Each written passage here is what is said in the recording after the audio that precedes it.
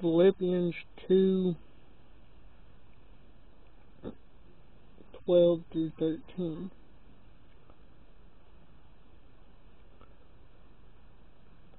Wherefore, my beloved, as all of you have always obeyed, not as in my presence only, but now much more in my absence, work out your own salvation with fear and trembling.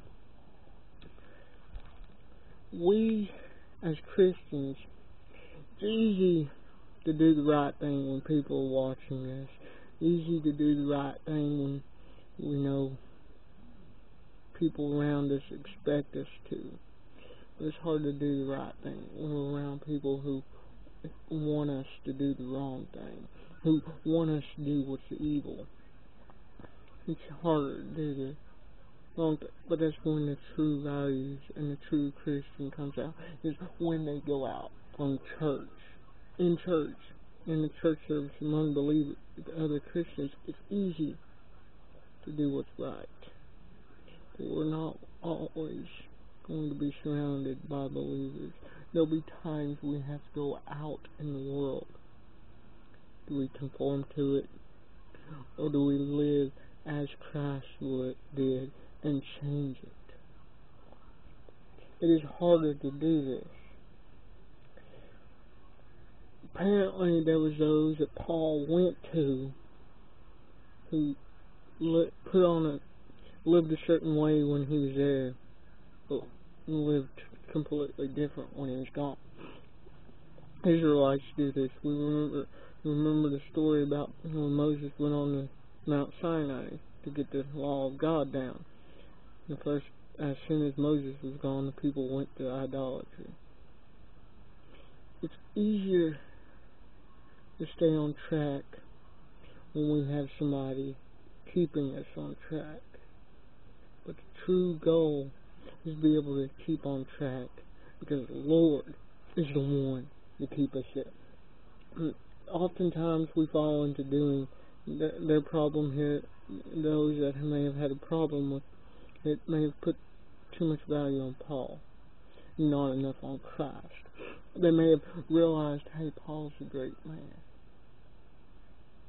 I need to live by him, live to please him. But as soon as he left, the encouragement was gone. The motivation was gone, because it wasn't in Christ. It was in Paul. Okay, verse 13. For it is God which works in you both to will to do the good pleasure, to do his good pleasure. It's God's will that we live right. Now, Paul once said, follow me, because I follow Christ. The problem with that is, if Paul ever stopped following Christ, we should have stopped following Paul. There's people out there that we may mirror ourselves after, but if they're not mirrored after God, then we shouldn't mirror ourselves after them.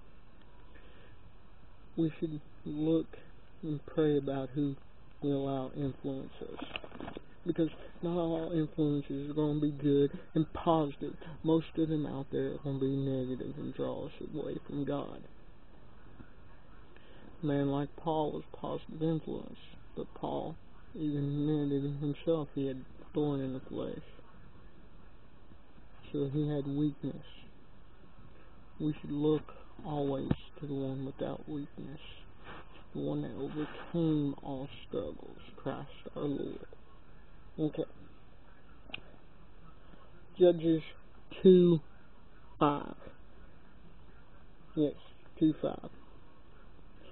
And they called the name of that place Bochim, the place of weeping, and sacrificed to the Lord there. This is what the Lord wants from us. He wants sacrifice.